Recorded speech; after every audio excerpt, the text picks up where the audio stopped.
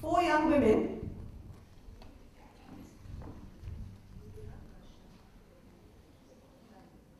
Mridula, Varsha, Vinil and Tanvi. So give them a hand.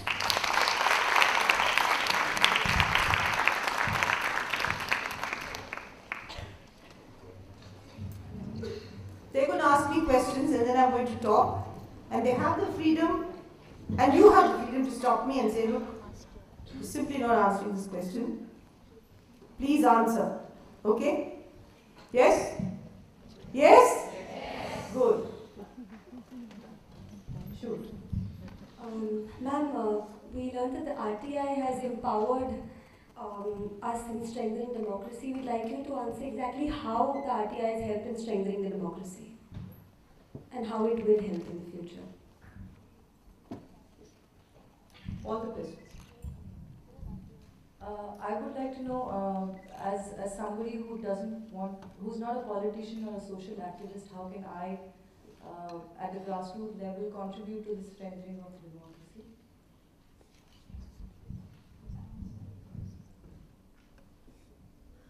I'd like to ask regarding the Lokpal bill, like how will it help to strengthen the democracy, or will it topple the balance due to the concentration of power?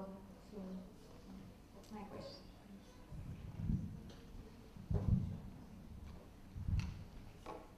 Ma'am, I'd like to know what the views of the MKSS on the Aadhaar, the unique identification number. It has various pros and cons, and we'd like to know what you have to say about it.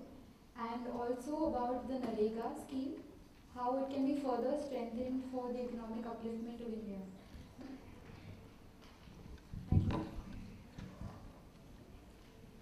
I'm also a sophist because I'm smart. I haven't lived 65 years for nothing. I'm going to take your questions, but I'm going to add and subtract. So when you feel that I'm going off the land, please tell me. I now know roughly what you want to hear. But as with the woman who shut me out of the house, she also had to say something to me. So we now talk about what you want and what I want to share with you. And you can ask me any question. It doesn't have to be particularly linked to what I'm saying. It could be as women together, what we think of the future. People from the audience will also ask later. The one thing that I learned when I first went to the village, what led to the right to information was a long history of understanding. It didn't happen in one night. I just didn't get up one day and said, oh, right to information. Nor did Chuni Singh, nor did Mohan Ba, nor did Nikhil, nor did Shankar, nor did Sushila get up one day and said, oh, we want right to information. It's a process you go through. So what was the first concern was the injustice, especially by the state and by government offices. Whenever you go to a government office, the first thing they say is that you're telling lies. They don't tell you directly. They may say it indirectly, but they always say you're telling lies. Ye sahi nahi hai, they'd say in Rajasthan. Ye galat hai aapka. And they would say there are two versions of the truth. It's your version of the truth. I used to wonder, how can there be two versions of the truth? The truth is one. There can be two sets of facts. But even that is impossible. So it's slowly and gradually that the power of information became evident to us. But I'll trace some of the issues which made it evident to us.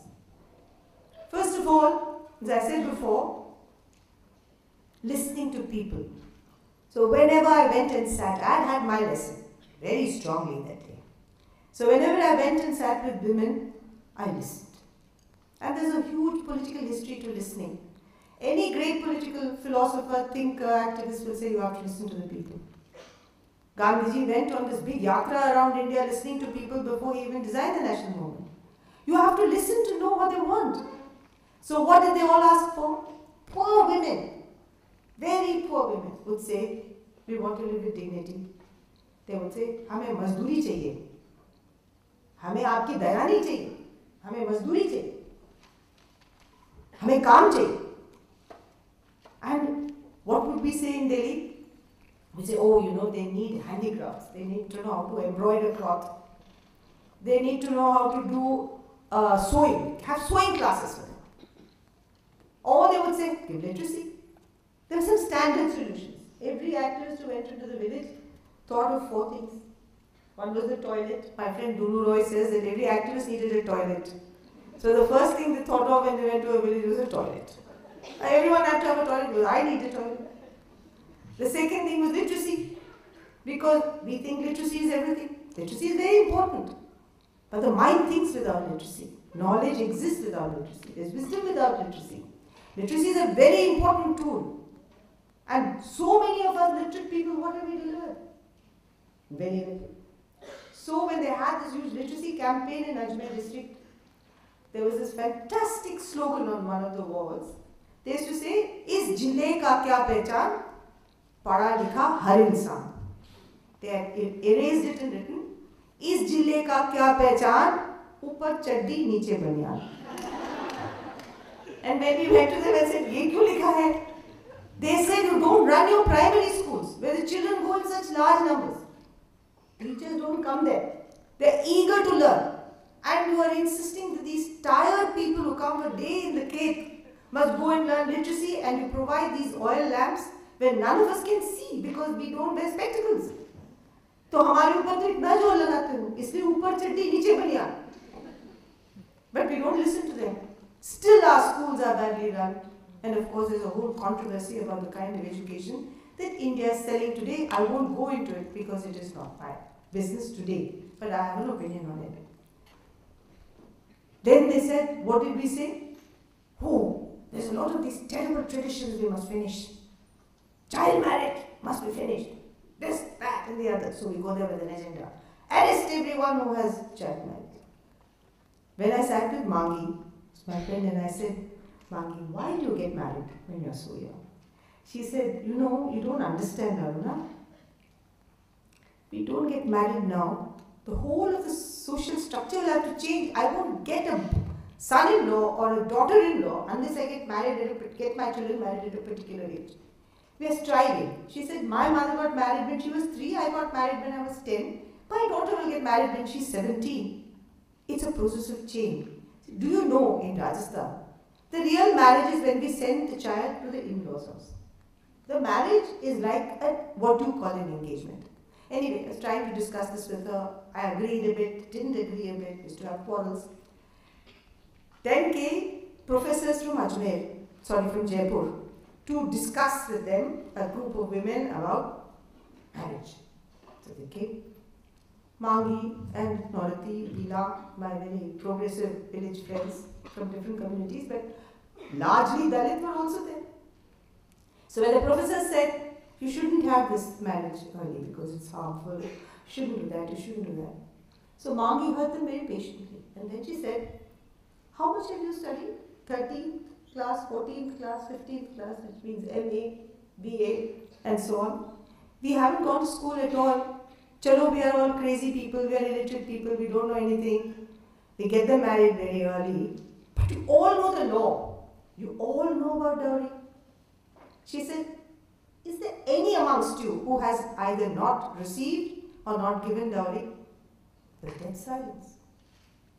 Then she said, "Listen, you guys have everything. आपके पास सब कुछ है. धन है, पढ़ाई है, सब कुछ है. If you don't change, how do you expect us to change? So you can't have Dori Niti. You can't say to us that you must not have child marriage and practice dowry where you are."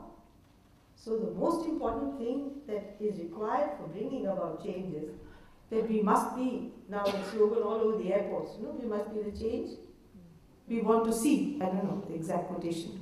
Something like that. So one thing that urban India has forgotten in going into rural area, that we think that we are so fully perfect in our ethics, in our perception, that we need to do that. Since all learning happens between equals, the right to information, the concept of right to information was born when there was humility to understand that people wanted something which we couldn't give them. And where is the nerve center of all this? Didn't come in a day, as I said. I remember when I went in 1975 to this village called Tilonia, and we started a project, because I worked with an NGO, a development NGO, very good one, but an NGO.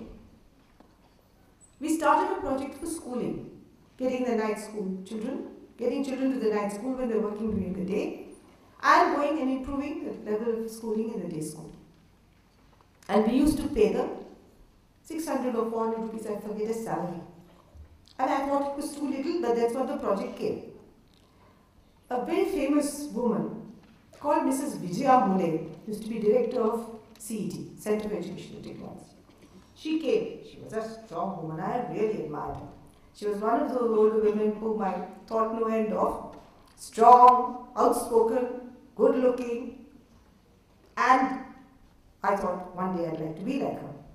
Vijaya Mule came, and I said in front of all the teachers, why are you giving them such a low salary? You should raise their salary. One of the teachers said to me after that, you know, I thought you were lying to me. Because everyone lies about budgets. They never tell you the truth. So I thought that you were asking for 1,000 rupees, pocketing 400 and giving us 600. Then we realized in what is now called the Barefoot College, which is called Social Work and Research Center before, that every budget must be pasted on the wall of the institution. Every worker must know how much money comes and how much money is spent, because there's no such thing as trust where money is concerned.